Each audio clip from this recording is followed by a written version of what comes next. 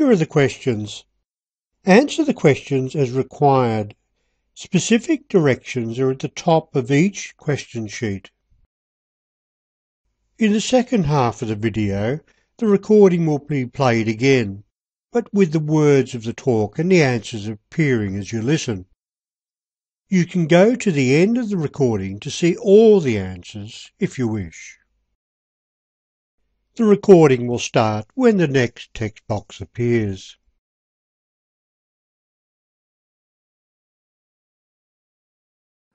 What makes us laugh? Funny things, right? Well, not necessarily. The answer is much more complex than that. It requires an understanding of human nature and physiology. If you watch people closely, you will often see that they don't laugh after hearing or seeing something that is considered funny, but at other times laugh for no apparent funny reason. One laughter expert, Robert Ravine, recorded hours of conversations at shopping centres, schools, offices and parties, and concluded that most laughter did not follow what looked like jokes.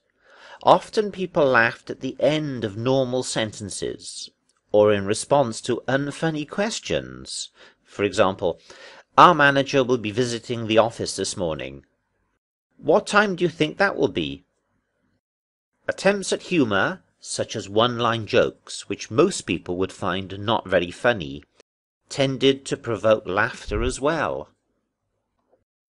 For a deeper understanding of laughter, however, we need to look at what goes on in the brain, and more specifically, the area that controls laughter, the subcortex. The subcortex is a part of the brain that developed very early in human evolutionary process, controlling basic primal behaviors, such as breathing and basic reflexes, as well as the subject of this talk, laughter. This means that laughter is even more fundamental to the human condition than things like language and memory, which developed in other areas of the brain much later. Perhaps this explains why it is difficult to suppress a laugh or a giggle, even if we know it is inappropriate at the time. Higher-level brain functions that control our actions and judgments, and develop much later than the subcortex, have no real power over the part of the brain which developed much earlier. Conversely, this might also explain why we find it difficult to laugh on demand, no matter how much we want to. Of course, we can consciously force ourselves to laugh, but this rarely sounds or feels like the real thing. There is a fundamental aspect to laughing. All humans laugh, and laughter always has a similar pattern of whooping noises. Even deaf people who have never heard a sound still make laughing noises. There is evidence that laughter overrides the apparatus we humans use for breathing and talking, as it shares many of their characteristics. Despite what I've already mentioned so far, we still haven't addressed the question of why we laugh.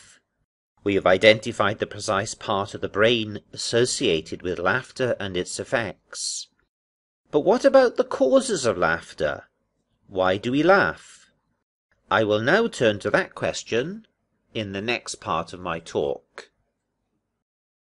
Now listen and read to discover the answers. What makes us laugh? Funny things, right? Well, not necessarily. The answer is much more complex than that. It requires an understanding of human nature and physiology. If you watch people closely, you will often see that they don't laugh after hearing or seeing something that is considered funny, but at other times laugh for no apparent funny reason.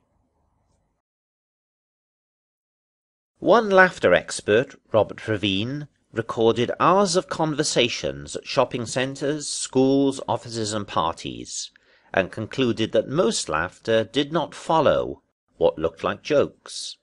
Often people laughed at the end of normal sentences, or in response to unfunny questions. For example, our manager will be visiting the office this morning. What time do you think that will be? Attempts at humour, such as one-line jokes, which most people would find not very funny, tended to provoke laughter as well. For a deeper understanding of laughter, however, we need to look at what goes on in the brain, and more specifically, the area that controls laughter, the subcortex.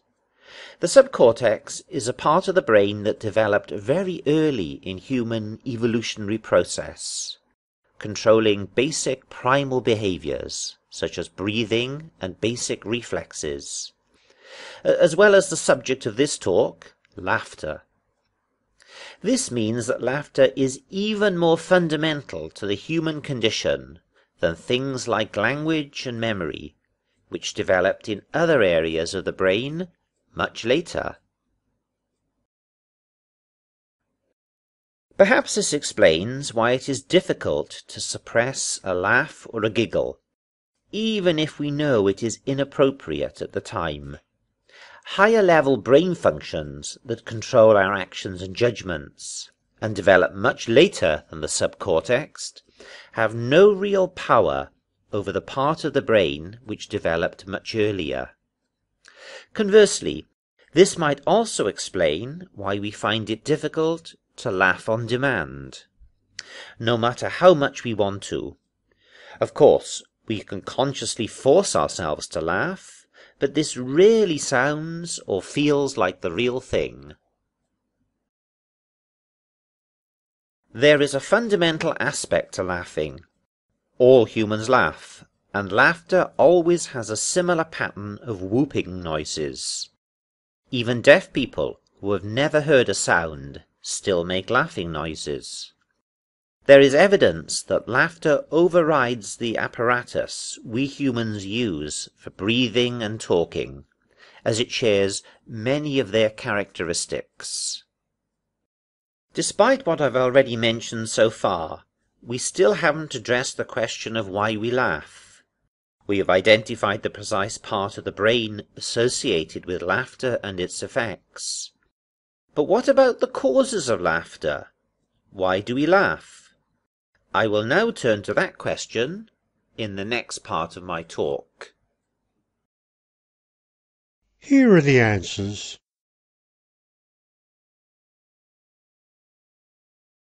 That concludes your tutorial. If you want more help with your IELTS, go to www.myenglishexam.com.